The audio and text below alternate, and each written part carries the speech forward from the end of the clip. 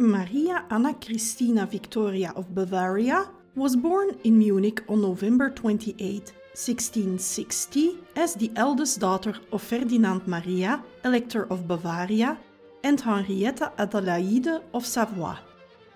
She was betrothed to the heir of the French throne, Louis of France, at the age of 8 in 1668. Her future father-in-law, Louis XIV, chose her because, although he would have preferred a Spanish union, there was no Spanish candidate available for marriage at the time, and Maria Anna was considered quite suitable due to her being the granddaughter of Christine Marie of France. In view of her future as Dauphine of France, Maria Anna received an extensive education. In addition to her mother tongue, German, she was fluent in French and Italian, and she also spoke some Latin. At an early age, she showed pride in becoming the Dauphine of France, as it was a country to which she already felt close due to family relations.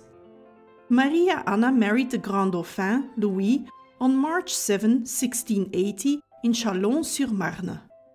Maria Anna was initially well received by the French court and the royal family. Although she was not considered to be beautiful, she was described as educated, dignified, and with a certain charm, and her relationship with her husband initially was very good. Their marriage resulted in 3 children being born: Louis le Petit Dauphin, who married Maria Adelaide of Savoy.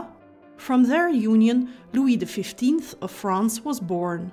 Philip of France, the future Spanish Bourbon King Philip V of Spain. He would marry Maria Luisa Gabriela of Savoy, and upon her early death, he'd marry Elisabeth Farnese.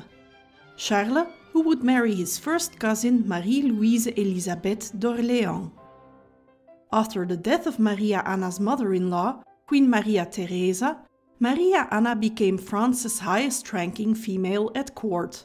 From this moment on, Louis XIV expected her to play an extensive representative role at court, but due to her deteriorating health and due to court gossip about her appearance, Maria Anna was unable to fulfill the role the king wanted her to. Maria Anna suffered extensively from being considered to be ugly at a court where beauty was considered very important, and she isolated herself from court. After a few attempts to cheer her up by holding game nights in her apartments, Louis XIV grew tired of her depression and inability to fulfill her role, while her husband started having affairs. Maria Anna herself tried to maintain a good relationship with the king by giving his second wife, Madame de Maintenon, information about the king's sister-in-law, Elisabeth Charlotte of the Palatinate.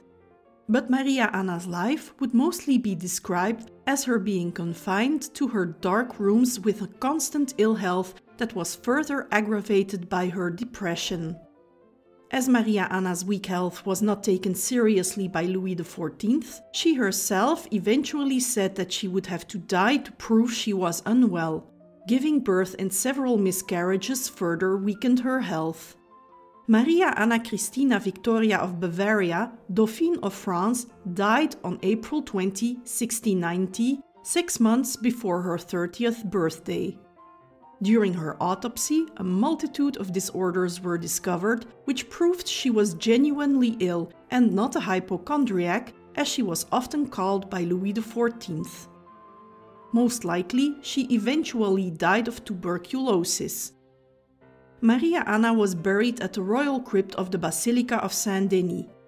Her husband, Louis le Grand Dauphin, died in 1711 and thus never became King of France. Thank you for watching.